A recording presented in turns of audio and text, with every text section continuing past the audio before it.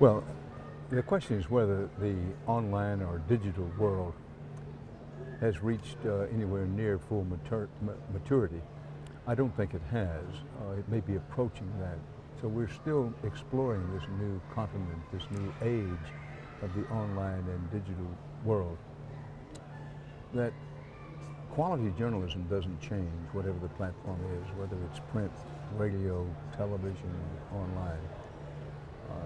That quality journalism with integrity, kind of wear out shoe leather, make telephone calls, go to strange, faraway places with strange sounding names, and try to be an honest broker of information is the core of being a professional journalist worthy of the name.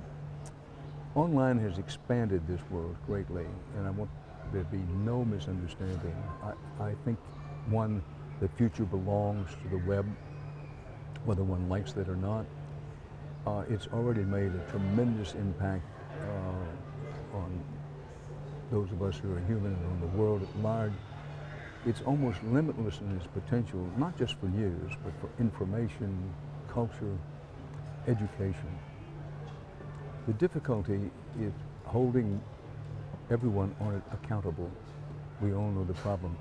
It can be exploited so easily for propaganda purposes, for lies, for smearing your neighbor or smearing other institutions. And so it's not transparent enough now with accountability.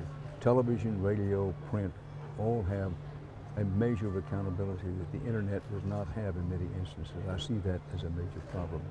In terms of being a working journalist, it is difficult these days. I have one foot in what you would call traditional or old media. I still do a 1-hour weekly news program on television. Have another foot in this Wild West world of blogging, Facebook, Twitter. So allocating one's time and energy in the right proportions is a constant challenge, but I welcome it. Well, I mean, you certainly had a number of challenges over your long and celebrated career. I wanted to, I guess, ask you a few memorable moments from that. First of all, what do you believe was the most important story that you covered, the most important story of your career? What a good question. I'm drawing a breath because it's difficult to settle on one. I think one of the most important ongoing stories through the length of the 21st century and on beyond, and one that I began covering when I was a younger reporter, is humans' exploration of the cosmos. History books 500 or 1,000 years from now, I think, will mark the 20th century of man beginning to explore the cosmos. The world of robot exploration is already reaching far beyond our own cosmos. So if I had to pick one story, it might be that, because I do think it'll have a lasting effect.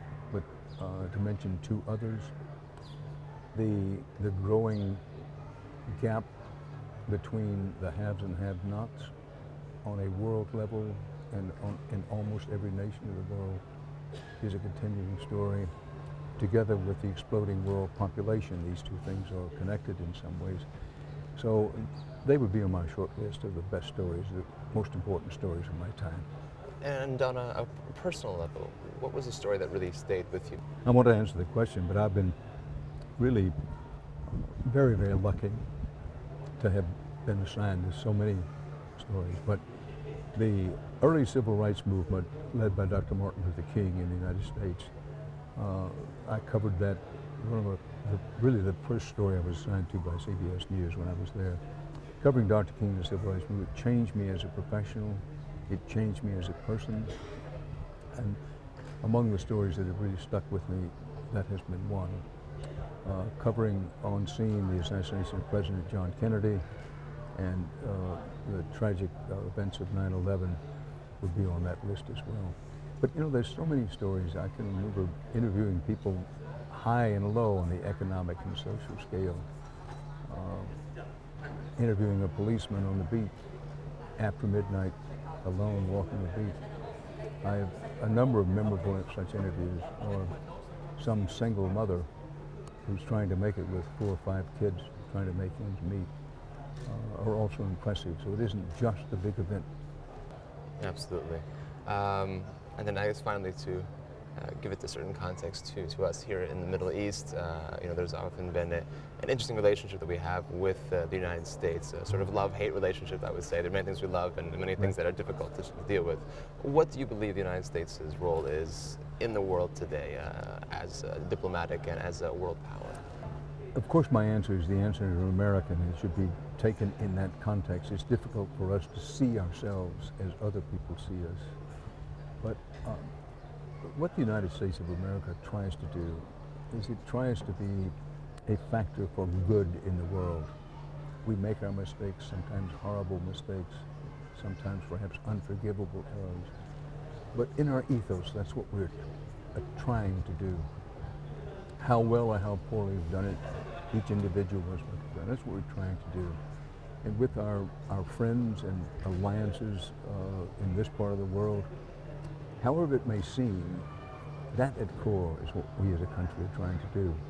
Certainly oil and other natural resources are a vital part of what has molded the friendship and keeps the friendship. But as we go forward in the 21st century, and as China inevitably makes itself not only the world's, if not leading economic power, one of the world's leading economic powers, which already done, and gets military power commensurate with that economic power, that I think it's less a case that the United States influence will fade.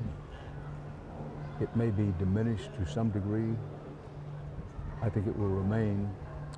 But meeting the challenge of how to be at one and the same time friends and competitors with the Chinese, hoping and praying that we never become foes, I think a version of that will go on with every country and people in the Middle East as well as we see China move forward.